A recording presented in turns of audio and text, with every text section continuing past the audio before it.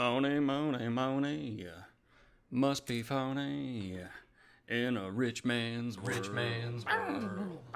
Money, money, money, money, money, must be funny in a rich man's world. Okay, so I wanted to do a bit of a comment response for my Wizard's First Rule review.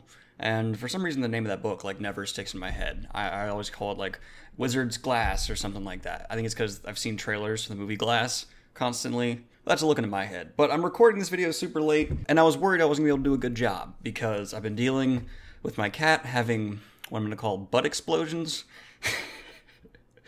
And my night has just not been great. But I went and dove into the comments section, and in terms of, like, well-reasoned arguments, I haven't gotten, like, anyone who's able to disprove or make decent comebacks towards almost any of the points I make in the video. In fact, almost everyone is just saying, like, yes, I read it once when I was a kid, and I really liked it, and then I reread it as an adult after reading more fantasy, and I realized it's garbage. So that seems to be the biggest theme. Terry Goodkind has an appeal for less experienced fantasy readers who can't really acknowledge that he's a gigantic thief. So there's not much of a debate to be had. The only real point that I can say people have come at and disproven was me talking about the fact that Richard never has to deal with his trauma and just shrugs it off. Apparently it does come up again later in the series.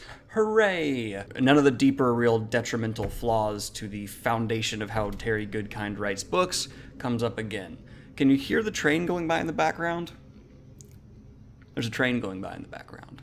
It's actually really interesting, and I'm kind of fascinated by this. This is the only negative review I've ever done where I've never had someone respond to individual point-by-points. There's no real debate. It seems Terry Goodkind fans are just kind of going, I've gotten probably the most yous I've ever received for a review, but no substantive responses in terms of content or quality. I didn't comb through every single comment, but I kind of just went through the higher voted ones because those typically hold any good responses, and I scrolled down to some of the lower, like, bottom tier, and those are just a lot of FUs. And then so many people saying they hate Terry Goodkind and they're happy I reviewed it this way.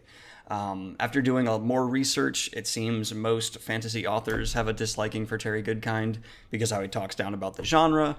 Elliot Brooks and I worked on a video where on the WoT Artists channel it's going to be posted where we talk about the Terry Goodkind's mentality, and specifically look at one interview where he seems to just be incredibly hyped on inflating his own ego.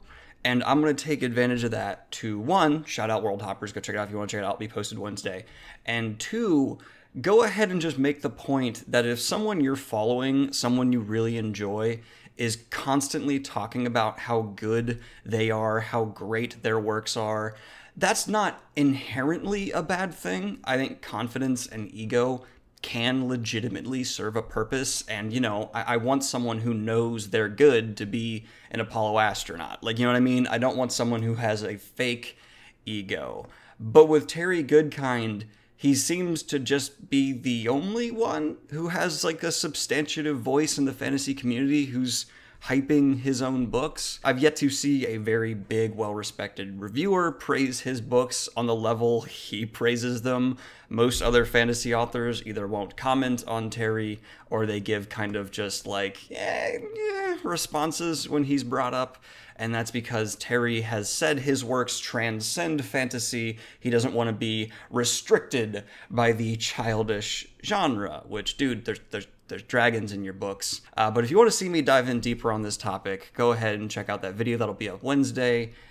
It's interesting to see someone who is so interested in themselves in such a masturbatory way. But as for specifically comment responses, no one was really able to rebuke anything I said because it was accurate. And that's not like an ego thing, because I was actually really ready and willing for people to be like, oh, you should move your bar. You know, he was just paying homage. I was kind of worried that people would convince me that maybe I was way too harsh. But no, the general consensus is he's a big old thief, and I was pretty much right on the money. So as someone who's usually very open to having their mind changed, looks like I don't need to. Anyway, guys, I hope you enjoyed this lack of content.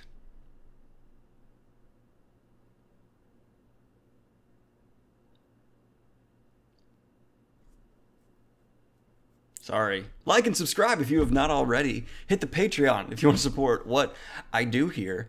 And what's up next on my to be read was going to be the Power Mage trilogy, but I got sent an ARC by actually that author. So I'm going to be reviewing a book of his that's to be coming forth in the genre, and look forward to that. And the Power Mage trilogy will also be coming down the road. I just kind of want to, help an author out, get an ARC review out for him. That's cool.